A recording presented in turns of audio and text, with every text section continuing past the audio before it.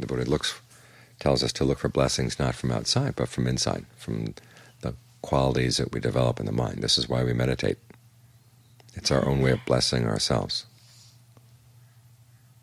We're looking for blessing from others. They're happy to give them it, but to what extent is the simple fact that someone says nice things about your life and expresses good wishes for your life doesn't necessarily make your life good. If that were the case, then everybody would have a good life.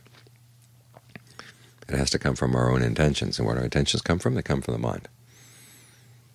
So the mind has to be trained. This is why we train it, developing mindfulness, developing concentration, developing all the good qualities that we know that come from sitting down here and just being in the present moment. So the mind has the strength to deal with whatever's going to come up. Every year, here it's starting the Chinese New Year now. We had the Western New Year just a few weeks ago. In a couple months we'll be having the Thai New Year, and then Songkran, which is the Indian New Year. So we've got plenty of chances to start the year right. Don't wait for the last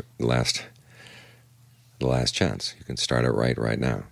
Look back on your life, look back on the past year, and see if there's anything that needs to be corrected in your thoughts, in your words, in your deeds.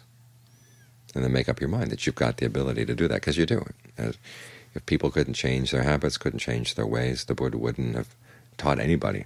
It would have been a fruitless expense of energy.